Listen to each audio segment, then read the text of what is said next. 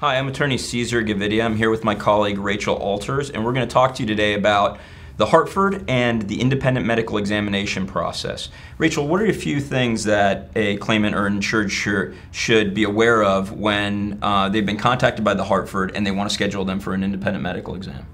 Well, I've actually had this come up several times over the past couple weeks, Cesar, and there's a lot of claimants who have been paid for Hartford, whether it's been a year or for 10 years, who they've been asked to undergo an independent medical examination by the Hartford's doctor that they chose.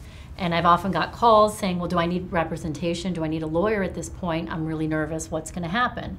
And what I usually recommend is, yes, you should have representation because you want to make sure that the doctor that's doing your medical examination is completely prepared, meaning that he has all of your medical records, knows your medical history, what's going on with you, and most of the time Hartford's not going to send the records to them, so that's something your attorney can do for you. Right, without the records, without understanding all the visits that you've gone to, the frequency of those visits, the medications, what is that independent medical examiner really going to investigate? What is he really going to examine if he doesn't have the foundation and the basis for the entire medical issue that's preventing you from working?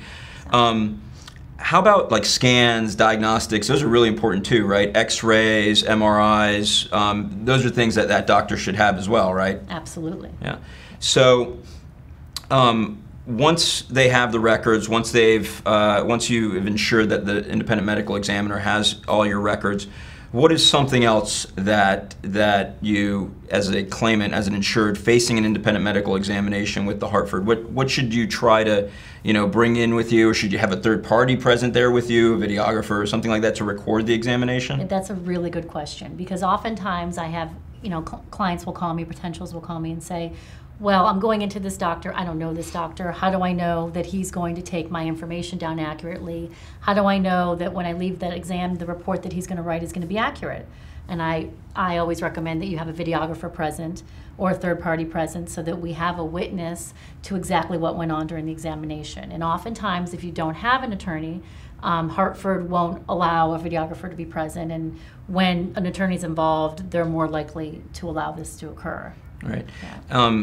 And just to be clear, we're not saying that the insured should allow the Hartford to videotape the examination. No. This is an independent videographer that the insured would use to record the examination, to ensure the integrity of it, that what that doctor's reporting is accurate, right? That Correct. all the tests or exercises or whatever it is that he does during the course of that examination, right, is accurate, that he in fact did all those things, and that the insured presented themselves that day as the independent medical examiner is indicating in his report, right? Absolutely, and oftentimes the Hartford will say, no, I don't want a videographer there. We want this to, because they don't want proof or evidence of what went on in that exam room. But, the Hartford most likely will be following the claimant with surveillance the day before the exam, the day of the exam, and, for maybe a week or so after the exam to see what that claimant's been doing. So the Hartford thinks that it's okay for them to hire their videographer, but it may, they're going to give a hard time to the claimant for bringing in their own, which is right. ironic. That's a good point. That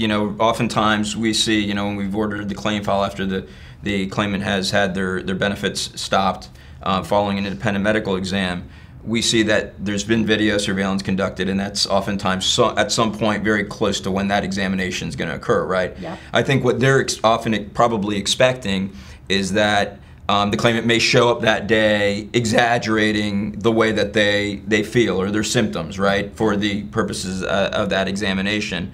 And I guess the video surveillance, they expect to show that, listen, the person isn't as bad right. as they're claimed to be during the day of that examination. Right, So. and oftentimes what happens is the claimant will go into an independent medical examination and maybe use a cane or a walker to walk into the exam, and then when they leave, not realizing no one's not watching them, they don't use that cane, or they go to the mall afterwards for 3-4 hours and they're shopping, and this gets caught on video, and this is what the Hartford uses to deny their claim. Yeah, talking about what should be done or what the claimant should do after an examination, do you think it's important perhaps to schedule a visit with their own doctor immediately before or after the examination? Yep, I think that would be a great idea. Why do you think that's kind of critical to the independent medical examination process if they're undergoing that? Do you think it's maybe because this doctor that they're going to see may not be reporting things accurately. So at least perhaps being with their own doctor, going to see their own doctor, they're going to hopefully, presumably, report things as